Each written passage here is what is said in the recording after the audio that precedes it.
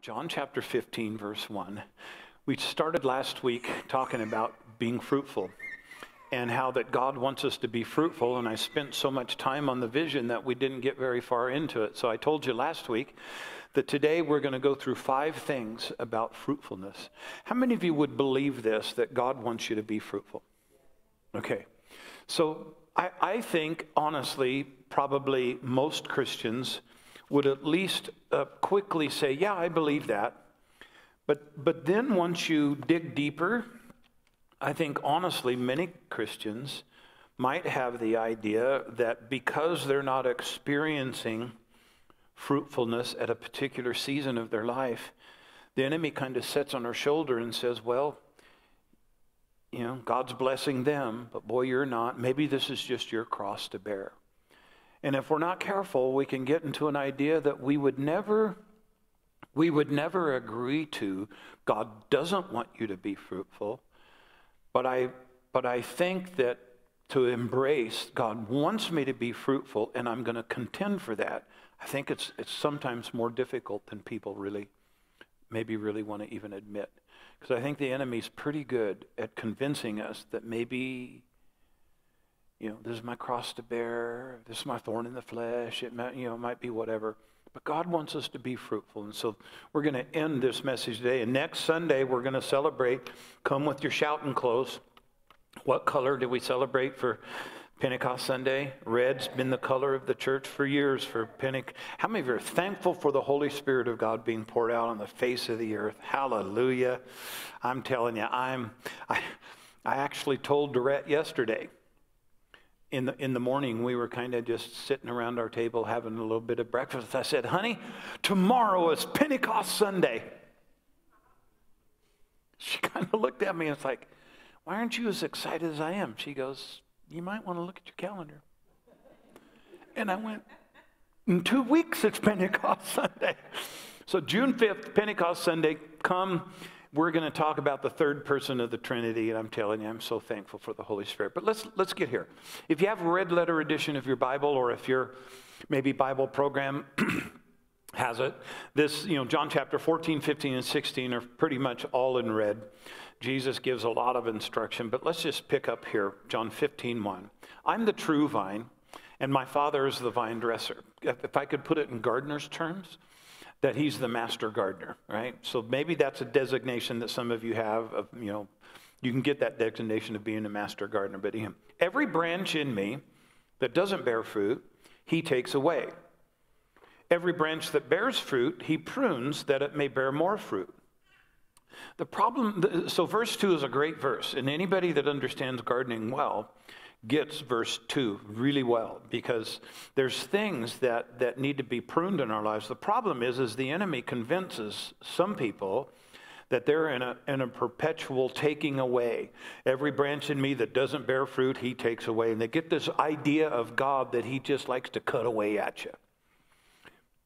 A master gardener understands that at the end of every branch, so at the end of a apricot twig, at the end of any twig, at the end of it, there's a set of cells that cover the end. If my finger was the end of these cells would be different than these cells. And it's a set of cells that are called growth cells. And they tell the plant genetically to be productive. Problem is it can come to a place, if you get one of these that's a sucker, it'll take a lot of energy from the rest of the plant, but it's useless. It looks good. In fact, there's a lot of Christians that are suckers. Right? They look good. Truth is they're never going to be fruitful, because a sucker's not designed to produce fruit. A sucker just drains and looks good. But I've come across people like that. Have you? They look good. The truth is they're never going to be productive. And a master gardener will come in and cut that. And what that does, it's a specific term. It's called apical dominance. And when you cut that off, you break what's called the apical dominance, and you'll cause that plant, it'll tell the plant to go, oh, we need to be productive. Then it'll start to grow. So like when you trim a tree, big tree branch, you cut it off. What happens the next year? Right there, it starts to grow. The reason why is because the apical dominance of that limb has been broken now. And so that's what a master gardener does. How many of you know that there's some things in our life that if they're not taken away, will drain your energy? And it will not, you won't be as fruitful as you can be. But anyhow, here's what's cool. So those that don't bear fruit, he takes them away, sucker branches. And then every branch that does bear fruit, he prunes it, not so that he can slow your success, not so that he can keep you humble. He prunes you, those places that are bearing fruit, he prunes so that it can do what? Look at it. It says that it may bear more fruit. Turn to your neighbor and say, more fruit. So here's the thing. However fruitful you are, I guarantee you the master gardener sees in you more fruit. And if we'll let him, we can be even more fruitful. Amen? Okay, you are already clean because of the word which I've spoken, so abide in me. How many of you know it doesn't say take a vacation to me? Abide in me and I in you, as the branch cannot bear fruit of itself unless it abides in the vine. We sang, the last song that we sang, Christ is enough. How many of you know it starts with Jesus, it continues with Jesus, and it ends with Jesus? Without him, we can do nothing. And so that's just something for us to realize that, you know what? I can't be fruitful by myself. I can't make that happen. I've got to be connected to the vine, and then I've got to submit to the master gardener. I've got to submit to the lordship of Christ in my life. Neither can you unless you abide in me. I'm the vine, you're the branches. How many of you know it's good to always keep that in mind? He's the master, we're the servant. He's the Lord, we're not. He's God, I'm not. I'm the vine, you're the branches. He who abides in me, and I in him, bears much fruit. For without me you can do nothing. If anyone doesn't abide in me, he's cast out as a branch and is withered. And they gather them and throw them into the fire, and they're buried. Or burned, excuse me. If you abide in me, and my words abide in you, how many of you know we cannot treat God like a lawyer? Any lawyers in the house? It's not offensive, I'm just saying. Most of the time we contact a lawyer when what? Something's gone wrong, right? How many of you know God is not our lawyer? He's our Father, right? If you abide in me and my words abide in you, you'll ask what you desire and it'll be done for you. Now, lest you have the idea, good, I can get anything I want. No, you can get anything he wants. Amen? But I'll say this. He wants far more for you than you want. Amen? He wants to bless in ways that we never dreamed of yet. By this, I love this last verse, by this is my Father glorified, that you bear much fruit. How many of you know not just eke out a bit, but you bear much fruit? So to bear much fruit, we have to understand to bear much fruit, those branches that are bearing fruit, he prunes so that it can bear more fruit. So how many of you know that it's a continual process of just saying, God, I submit to you, do in me, through me, to me, whatever needs to be done, and we can know this. It'll only be for our good because it will bear fruit for him. God gets glory out of Christians who are fruitful. So that's important. I think sometimes the enemy just is way too successful in convincing us that maybe God doesn't want, well, God wants them to be fruitful, but me, no. I think the enemy sometimes is too successful in getting us convinced of those things. Genesis chapter 1, verse 28. In the Message translation, I just like how Peterson wrote it. It said, God blessed them so to Adam and Eve. So this is the start of human creation. Prosper, reproduce, fill the earth, take charge, be responsible for fish in the sea and birds in the air, for every living thing that moves on the face of the earth. I put that in there to just get it down on the inside of us. From the get-go, God pronounced fruitfulness on human beings. Amen? So we looked at last week just a little bit. I just mentioned, I think, last week that if, in the agricultural world with livestock, the first thing that gets shut off in livestock is the reproductive, if they're not healthy. When an animal gets unhealthy, the first thing that goes is they don't reproduce. And I think there's a lot of Christians that aren't being productive, and you can tie it back to the fact that they're not healthy. I'm talking not just physically. I'm not talking about physical health necessarily, but I'm talking about spiritual health. Their spiritual health is in such a state that they're not being fruitful. They're not being reproductive. And so that's something that obviously we just take before the Lord. But let's get into the 5 things that, if you're taking notes, just maybe write out 5 points, and I'll give you a kind of a succinct deal, and then we'll chat about it. The first thing in being fruitful is to realize that we have to be determined. Everybody say determined. We have to have determination to keep trying to be fruitful in life. It's a biblical concept that we would call faithfulness. Everybody say faithfulness. In other words, if I'm going to be fruitful in whatever area it is of life that I'm looking at to be fruitful, say for instance my marriage. For me to have a fruitful marriage, and here we are, Dorette and I have been married a while. Wow, 40 years. That's a long time. We have a fruitful marriage. I want a fruitful marriage. And I'm determined to have a fruitful marriage. But if I think that I can stop trying and still have a fruitful marriage, I'm just a dreamer. Are you with me? Oh yeah, after 40 years you get a few things figured out.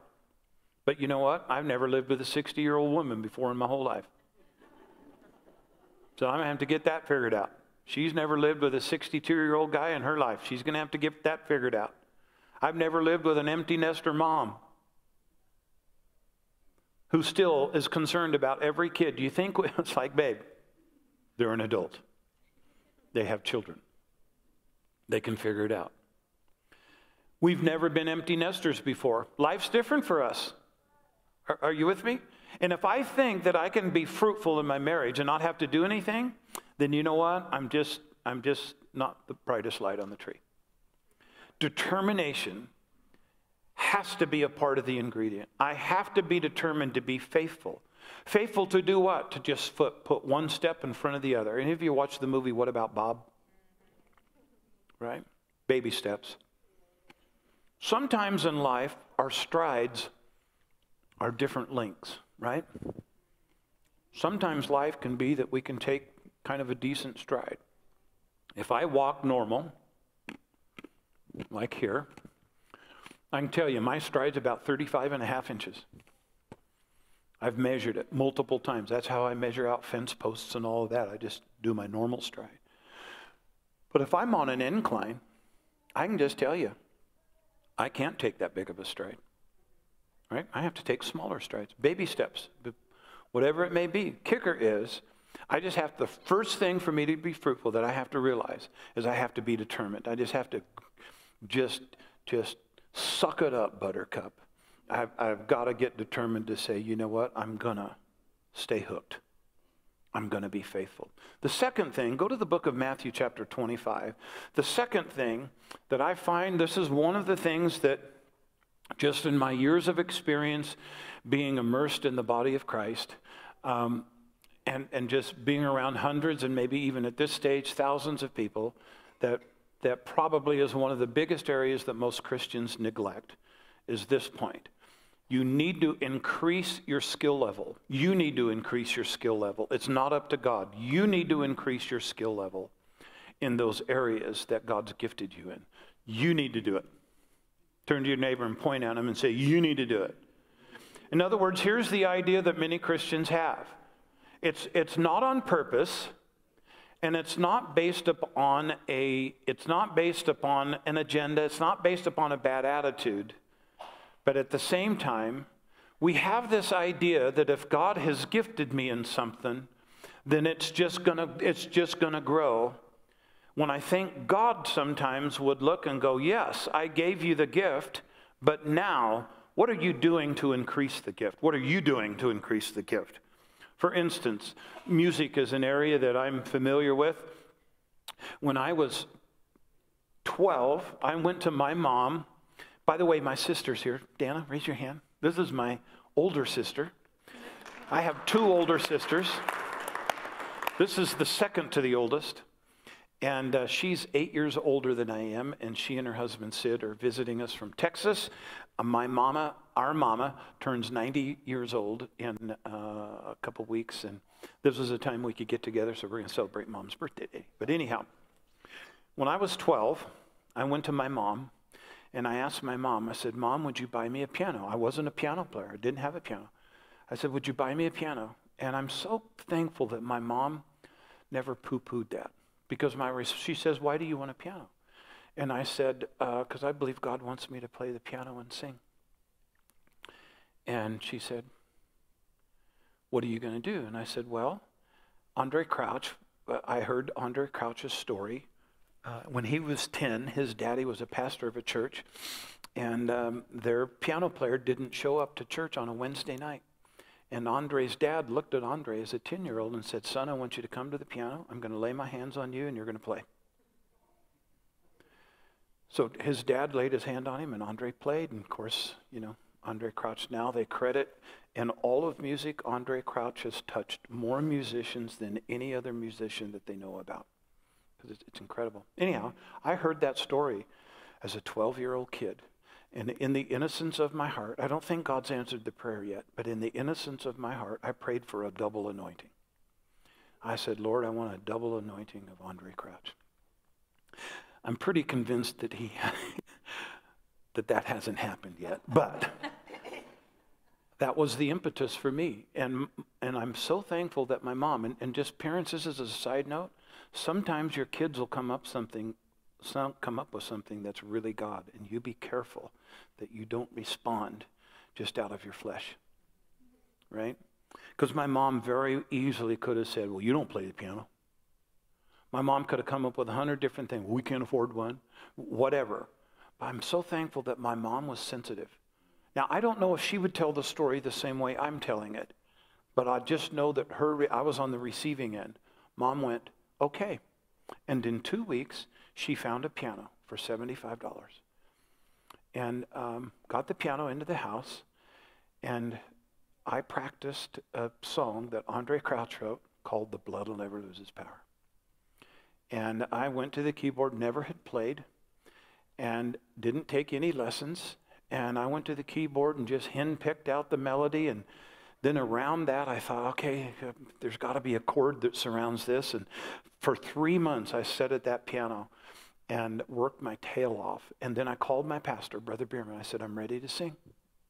Because I told Brother Bierman that I asked Mom, I told Brother Bierman this story, that I prayed for a double anointing, and I asked my mom to buy me a piano. And he said, okay. He said, when you're ready to sing, you let me know. So I called him 3 months later, and I said, I'm ready to sing. So on a Sunday morning in Burlington, Colorado in 1972, I sat down at the piano and sang The Blood Will Never Lose Its Power, playing the piano. Since that time, I've given myself where the season has allowed. My point is, what if I would have just said, well, God's gifted me in music. I don't need to practice. I don't need to practice playing. I don't need to practice singing. I can sing. He's gifted it to me, so the Lord's just going to open the doors. And so many Christians, I think, do that. They think because it's supernatural, what I mean by supernatural, that God gave it, they think everything else is just going to be supernatural. And I think God's just looking at us sometimes and go, okay, so what are you willing to do now? And so this parable in chapter 25 of Matthew, I'll just tell it to you. I'll give you the address so you can read along while I'm telling it to make sure that I'm telling it right. There's 3 people that this story entails. Jesus is telling us a parable. He said that a master gave 3 of his servants some talents. To one he gave 5, to another he gave 2, and to another he gave 1. He then went away to a faraway land, so we get the picture, right? You know, God's the master, we're the servants, and he's given his servants gifts. Turn to your neighbor and say, you're talented. So to be sure, talent as it's used in this story is money. Okay, but we all get that the idea that it's applicable to other things, to gifts that God has given us. So he said he went away to a far country and then he returned. And when he returned, he went to each of them and said, what have you done with what I've given you? To the one that gave 5 talents, he said, well, sir, I went out and I invested that 5 and I used, this is the subtext, and I used what you gave me, and boy, I did my studies and I did whatever I needed to do, and here, I've got 5 more. You gave me 5, I'm giving you 10 back. The one that had 2, the same story. He said, man, you gave me 2, and I just want you to know, I worked my tail off, and I produced 2 more, so 4, here's yours. And then the one that had 1 talent, he said, you know what? You kind of are intimidating, and that gift that you gave me, I didn't do anything with it because I didn't want to goof it up. Any of us have ever had those thoughts before? It's an honest thought, but it's not the answer. It's not the answer that the master wanted to hear. In fact, his response was pretty harsh. He said, you know what? At least you could have put it in the bank, and I'd have at least earned interest on it. He said, but because you didn't do anything with it, I'm taking what you have. So I don't want to concentrate on that. What I want to concentrate on is what the other 2 did, because it's part of the point. What are you doing? What am I doing to increase the skill? Here I am, 62 years old. Do you think I still need to sit down and practice at the piano? No, I don't have to. I am so good, I got it figured out. No, I don't have to. Just like you don't have to either. I can just expect God. Somebody asked me to come and play something. Well, I don't need to practice it because, God gave me the gift. If he wants me to play it, he'll just zap me and I can play it. It's like, no, if I want to increase and if I want to become even more fruitful, I'm going to tell you something. I don't care how old I get. I still need to sit down and I need to practice to get better. Apply it in any area. Well, I've been in business for however many years. Can you get better? If you don't think you can, you're done. To the day I die. Do you think I can be, when I'm 80, can I be a better husband? Do I have to work at it? No. But if I want my marriage to be fruitful, I have to work at it. Amen? I just have to. I can't take those things that God given and think because he gave it, then it's up to him. Paul ordained Timothy in the ministry in 2 Timothy chapter 4, I think. And he said this, Timothy, make full proof of thy ministry. Everybody say thy ministry. So many times I hear people say this, and I get what they mean by it. I do get what they mean by, well, it's not me, it's the Lord's. Tell that to Paul. Paul told Timothy, he said, you make full proof, and the King James Version says, make full proof of your ministry. He didn't say, make full proof of God's ministry. He said, make full proof of your ministry. So I just look at that and I go, okay, God will deposit something to us, an area that to be fruitful in, an area that maybe we're gifted in, and then I think God looks to us and go, okay, now, I've given you all the stuff. What are you going to do with it? I'll put it in another analogy. We live in an agriculture, we're in an agrarian society here. Farmers do this all the time. Doesn't matter if you're a conventional farmer or if you're an organic farmer. A plant has what's called a genetic potential. So here's corn B. It has a genetic potential to it that the powers that be, that know more about it than I do, says this corn plant can produce this amount of corn.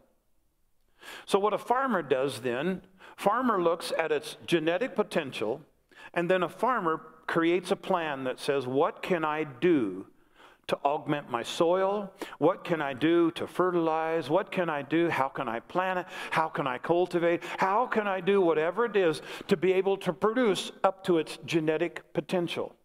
You see, God has put genetic potential, and it's his genetic potential in every man, woman, boy, or girl. All of the Godhead, the Father, the Son, and the Holy Spirit gave gifts. The gifts of God that are in every man, woman, boy, or girl upon the face of the earth are what's found in Romans chapter 12, with what we call foundational giftings. That's why you can have somebody that's an incredible teacher that's godless. They don't know God. They're not Christians. They don't even like God, but they're phenomenal teachers. Where did that gift to teach come from? That's God's stamp. Every man, woman, boy, or girl on the face of the earth has one.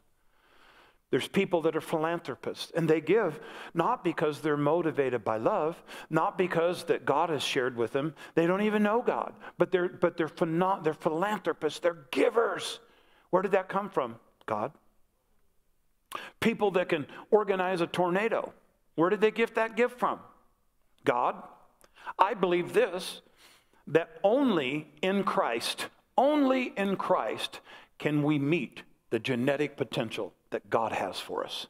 It's there that we can meet the full thing, right? The truth is there's not a one of us in this room. So I grow plant B, right? This corn is supposed to produce, or wheat, I'll say wheat. This wheat's supposed to produce 125 bushel to the acre. So I get done, I harvest, and I've produced 90. I didn't meet my genetic potential of that plant, so I go into a mode of, what can I do different to get better? Did I water at the wrong time? Could have I watered it differently? Could have I put more into the soil? Could have I cultivated at a different time? The idea is to reach that genetic potential. I just want to tell you what. This master gardener that we serve called God, he knows your genetic potential, and I can tell you, he knows exactly what is necessary for us to continually keep stepping forward in reaching what he's called for us to be and do in life. The cool thing is, and the realistic thing is, it's a never-ending journey until our next baby step is into glory. Yeah. Right? And then you won't need to worry about your genetic potential. Right? You're in the presence of the King of Kings and the Lord of Lords. So that second point is really, really important. What are you doing to increase your skill level? Third, we need to renew our mind. Everybody say renew our mind. The renewal of our mind, Romans chapter 12, the renewal of our mind, we need to get the Word of God down on the inside of us to realize, to change our way of thinking to agree with God. Because how many of you know what he says is what the truth is, right? Versus maybe how our environment produces something within us that cuts our legs out from underneath of us, right? Or when we came to Christ, maybe later in life, we had a way of thinking, a way of processing life that just isn't according to the Word of God. And how many of you know we need to renew our mind to the Word of God? Right? And that starts a process. In the Greek, it's called metamorphi, where we get the word metamorphosis, right? Where that caterpillar goes into a cocoon and metamorphoses take place and they come out a butterfly. We got to get into the Word and find out what God has to say about us, and then involve the Holy Spirit to cause that Word to become, if I could say it this way, interpreted. And what I mean by that is, how does that become a daily applicable thing for me? Because you may have different hang-ups than I do. Make no mistake, you have a hang-up. So do I. We all do. There's a broken part in all of us. That's just called until we give our heart to Jesus Christ and become a new creature in Christ, new creation in Christ Jesus. The thing is that you get a brand new spirit, but you don't get a brand new mind. And unfortunately, we don't get a brand new body. Not until heaven. So that mind, we need to renew our mind to the Word of God. It becomes the place, the rubric that we use to say, that's what I'm going to believe, right? So we need to get it down on the inside of us that God wants us to be fruitful and live with a can-do. Everybody say can-do. Live with a can-do spirit. Fourth, surround yourself with other winners. Say it another way. Surround yourself with fruitful people. Surround yourself with people who have a can-do spirit about them. How many of you know it's just cumbersome and it's burdensome? And to use a phrase that Robert Mosbach used to use, I just love it. He would look at you sometimes and go, you know what? You grow heavy. And it's like, it can be heavy to surround yourself with people that are always telling you why you can't do something. Now, on the other side, let me just say this. I'm not talking about what I don't need. I don't need anybody to blow smoke up my dress. Do you know what I mean by that? I don't need somebody around me that just tells me how great I am. Because the truth is, I'm not always great. I don't need somebody around me that just tells me I'm the end all. We don't need people around us that wants to put you in the place of the fourth person of the Godhead. Are you with me? At the same time, I don't want to be around people. So I'm talking about, so this one's kind of a sensitive one because I don't want somebody to mishear what I'm saying. So when you drop a rock in a pool of water, it produces what's called concentric circles. They all have the same deal, but they ever widen, right, as it goes out. So I'm not talking about these peripheral people. I'm not talking about never get around somebody that's negative, because how many of you know they may need you? But I am talking about that inner circle. Those first few concentric circles, those would be your people. Those would be the people in your life that bring you life. Those would be the people that make sure that group of people, are can-do people. And what I mean by that their affirmation in you is not that you're the greatest thing since sliced bread, you have no issues. But that they're the people in your life that says, within your issues, we serve a huge God and you can do it. Amen? Because we're all going to hit those days that we're convinced that we can't. But surround yourself with people who are fruitful as well. It's always interesting to me how over the years people will bring me advice about, whatever. There's times people have watched me discipline one of my children in public or whatever, and they'll come up and go with whatever, and you shouldn't do that, or you ought to do this, and then I'll just turn around and ask them, and how are you doing? Well, I'm divorced. Okay, there's a part of me that just wants to go, well, then just shut up. Sorry. But it's like, whatever. Be around other people that are fruitful as well. Sorry, I shouldn't have said shut up. Maybe you might just want to be silent. No. What I'm saying is get people around you that are going to propel us forward, not hold us back. Does that make sense? Is that clear? I'm not talking about, a lot of people want to surround themselves with people that are yes people. Problem with that is you will double your strength, but you forget you double your weakness as well. If you surround yourself with people just like you, you double your weakness as well. So the fall, it just means the fall is going to be bigger and harder. The last point, it's a parenthesis. First point was be determined, right? Faithful. The last point is the other parenthesis. Never give up. Everybody say never give up. So quitting, other than reference to sin, quitting, other than in reference to things that need to be taken out of our life, I just believe quitting's not in the vocabulary of a believer. I'm going to quit sinning. I'm going to quit the things in my life that shouldn't be there. But I'm never going to quit going after. Paul says, I press forward for the goal. In other words, you get the idea. When Paul said, I'm going to press, that just tells you there'll be opposition, right? There'll be opposition from your own head. There'll be opposition from the enemy. And there'll be opposition from others, right? Let's just have the idea that, you know what? Let's get it down passionately inside of us. God wants me to be fruitful. Amen. He wants me to be fruitful in every area of my life. Now, there's some things that I think we need to ask ourselves a question, and we'll close with these two things. First question, look at yourself, and when I say this, I'm talking prayerfully before the Lord. What areas are you really fruitful in? How many of you know it's good to remind yourselves what good is going on? David did that when he went up against Goliath. Right before he went up against Goliath, you know what David did? He rehearsed his past victories. He said, you know what? I've slain a bear, and I've killed a lion. And you know what, dude? You're going to be next in line. What did he do? He remembered. He remembered and he looked at and saw, hey, this isn't my first rodeo. Amen? That's important. So ask yourself, what areas are you fruitful in?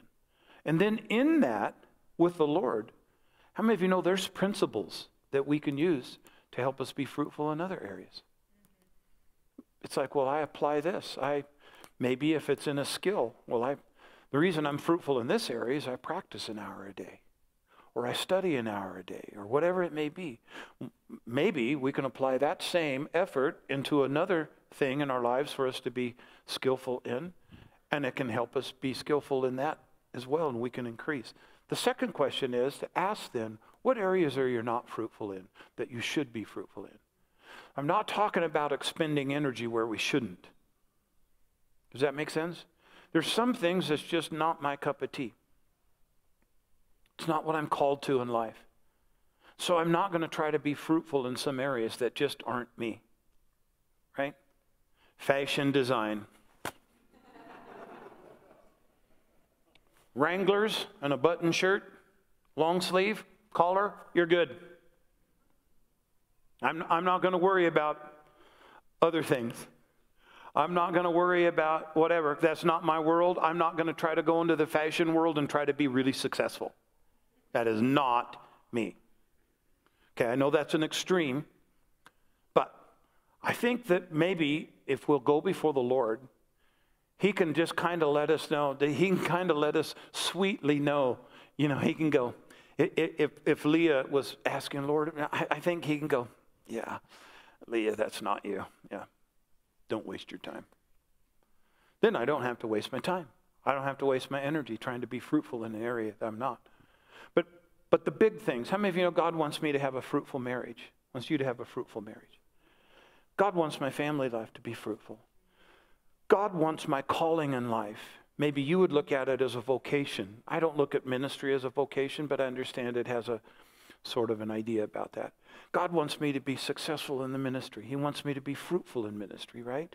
Different things in my life. Those things that bring me peace and bring me joy outside of work, those are things that God wants you to be successful in. Amen? If there's something that brings joy to you, God wants you to be fruitful in that. I need to get that down on the inside of me and realize that fruit is to be eaten. Not by me. I think that's another area that sometimes as Christians, we think that God wants us to be fruitful so we can partake of the fruit. You can partake of the fruit, but you know what? Fruit by and large is produced by a tree so that others can eat of it. And so keep in mind that all the things that define good fruit, that it tastes good. Good fruit, I've never gone out and eat a green peach. Any of you? Yeah, nah, doesn't taste good. Never gone out and eaten a crab apple early on. I kind of like crab apples later on. There's kind of a side to this sour, bittersweet. I don't know, kind of weird, but I kind of like it. It's good to taste. It's sweet, not bitter. And I'm not necessarily sugar sweet. I'm not talking about necessarily that, but it's sweet. It's not bitter. It doesn't pucker you. It doesn't pucker your lips. It's pleasant. It produces peace. So then ask yourself the question, when people come in contact with you and eat of the fruit of your life, is it pleasant? Does it taste good? Or is it bitter? I've been around some people, every time you're around them, it's just like walking into a buzzsaw. Right? Who wants to do that? Right? You just want to go, oops, well, okay, well, cool. Be blessed. Let's say this together. Say, God wants me to be fruitful more than I do. Yeah. Man, let's spend some time just in our own lives. Let's spend some time with the Lord and say, Father, show me where I'm fruitful so I can be encouraged. And then show me areas where I'm not being fruitful that I should be, what I need to do. God will help us. Amen? All right. With that, let's bow our head and close our eyes this morning. If you're here today and you've never made Jesus the Lord of your life, before we go here, I'd love to give you an opportunity. That's obviously where it all starts. If you don't know Jesus today, there is a stamp of God in your life for sure. We're never going to reach all that God has for us outside of his family. So maybe today you're ready to make that decision to have Jesus be your Lord. If you're watching by screen, I want to encourage you, just stay with us this morning. Pretend that you're in this service because God will meet you right where you are. Maybe you're here today and you had a relationship with the Lord that was dynamic, that was vibrant, but now you find yourself, maybe life's been tough. Maybe there's been hurts. Maybe there's just been apathy. Maybe there's been laziness. Maybe there's been whatever. At the end of the day, it doesn't matter. But maybe you're at a spot today that just says, I need to get back on track in my relationship with the Lord. I'm going to ask for a show of hands here in just a sec so that we can respond. Not going to call you out, not going to call anybody forward. We're all going to stand up. I'm going to lead us in a prayer, and that prayer will, if you'll pray it from the bottom of your heart, God will meet you where you are. But with our heads bowed and our eyes closed, is there anyone in our service this morning or maybe watching by screen that you would say, I want to become a Christian and surrender my life to Jesus Christ? Or you would say, I want to get back in fellowship with the Lord. Would you just lift your hand anywhere across the sanctuary? I'll just look quickly over here. I see that. I see that there. Thank you. I see that back there. Awesome. Anyone else? Anywhere? And again, if that's you, yeah, back there, I see it. Cool. If anyone else is maybe watching on screen, if that's you, just stick with us until we're done. I see that there, ma'am. Thank you. I see that over there. Thank you. Cool. Could we all stand up? I want to lead us in a prayer, and this prayer is sort of twofold for me. For those that are responding to becoming a Christian or getting back in fellowship with the Lord, if you pray it from the bottom of your heart, God will meet you right where you are. But then the rest of us that are okay, we're going to be celebrating communion here in a sec. How many of you know it's always a good thing to come to the communion table clean, right? It's good to come to the communion table after Paul said this. He said, let a man examine himself. So that's what the other part of this does, is that we can just reaffirm that Jesus is the Lord of our life. Amen?